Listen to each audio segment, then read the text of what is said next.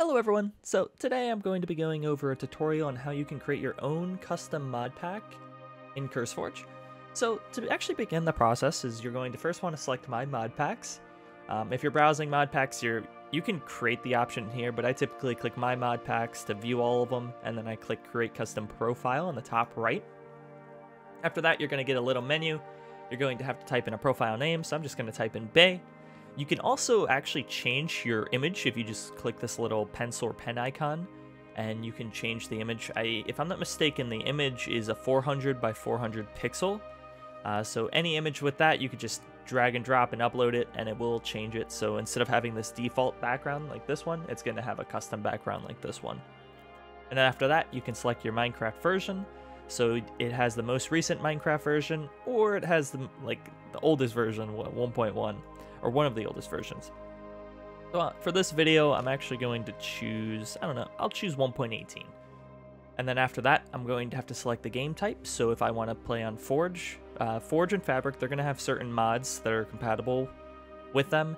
And some mod creators prefer Forge, some mod creators prefer Fabric. So it kind of varies. So you're going to have to do a little bit of research to figure out if the mods are available for the game type that you want to choose.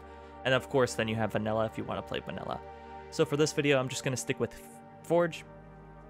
So for mod loader version, I actually stick with the one that they recommend, which is usually the most updated one.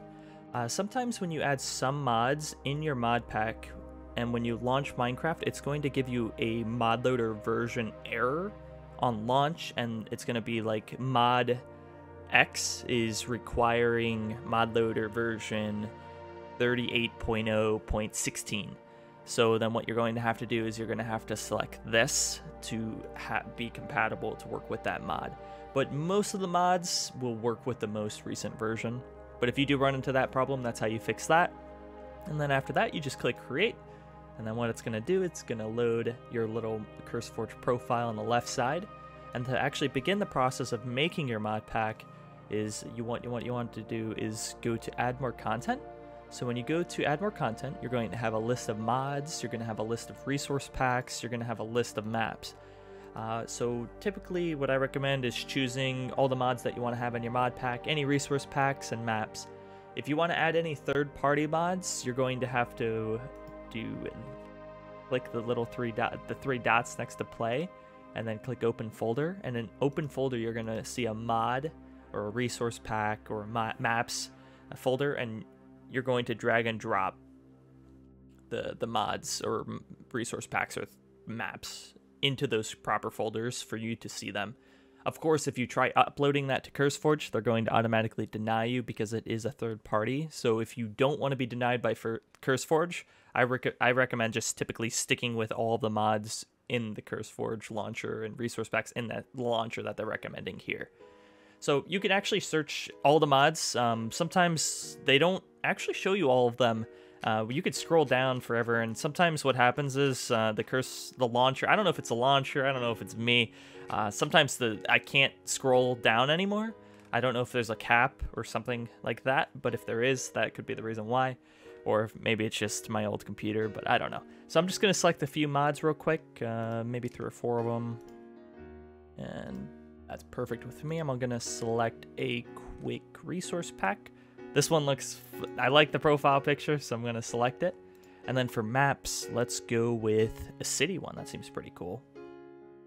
So when you're downloading stuff, you actually see this bar, so it's showing you that you're downloading something. You don't worry about it not downloading. You don't actually have to sit here and wait until it downloads.